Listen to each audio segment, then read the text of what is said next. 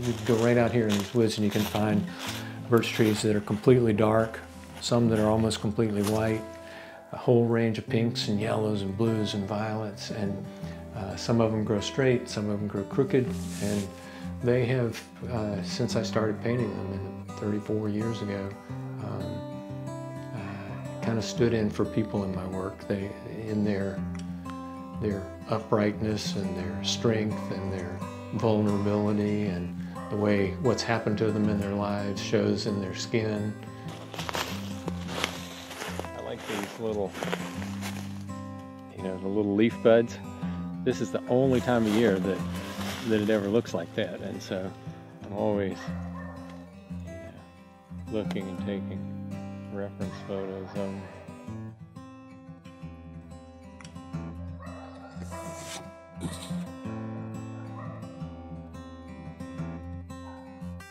I end up painting these wounds a lot. I think they're very interesting, often really sensual, where they've been scarred by rabbits chewing on them early in life, and as they've grown, the scars, move on up with them. It's just like people's skin. It's the same sort of thing, this wound is 53 years old, but it's still there. This is a painting that I did.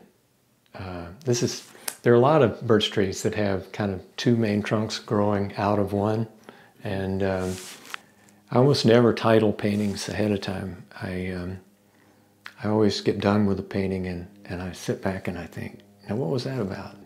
This one, it's called Intertwined, and it was painted just right after my wife died, completely unexpectedly. So, this painting, I sat back and I looked and I thought, oh yeah, I guess that's about being intertwined.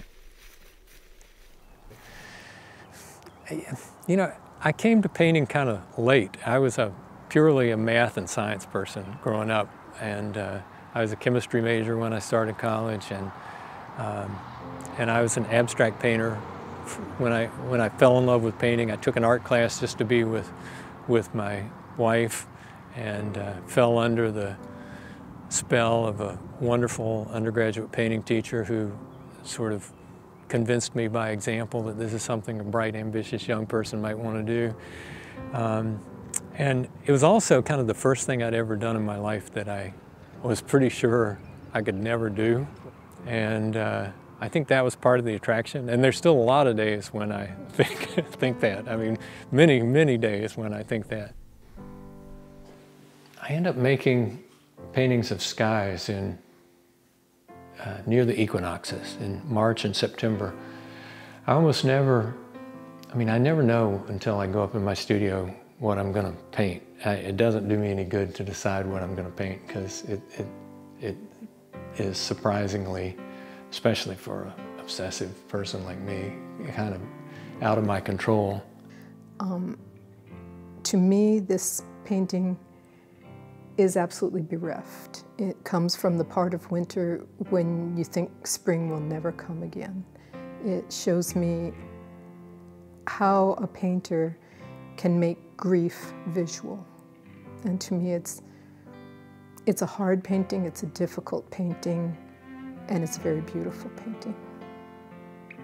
He was and is principally an abstract painter. And if you look at any Kes painting, it remains an exploration of color and shape. They are at close-up level, there are always color-field questions going on in Kes's paintings. Kes told me once that he thought he walked about 6 miles in the course of making the painting, from being up close and really working on it as a color-field question, and then walking back to see what the bigger composition was going to be. I guess what he does is he sees the beauty in things, small things, details, that the average person just kind of glosses over, doesn't realize is there until it gets pointed out to him in a painting. And that's what art is all about, isn't it? Yeah. I think that Kes's work around the state has had a lot to do with Kes's desire to make a world where art could thrive. By the time I met Kes, he was retired, but in a way, he's never stopped being a teacher. I know that I learn a lot from him. To the painter standing half a brush length away, this canvas becomes the world. Ridges of true red crashing into violet, devastating and creating continent, basin, range. The messy precision of making love in all its glory and beaver dam confusion, purposeful, passionate, a matter of survival, each chewed trunk living, then giving life beyond its own.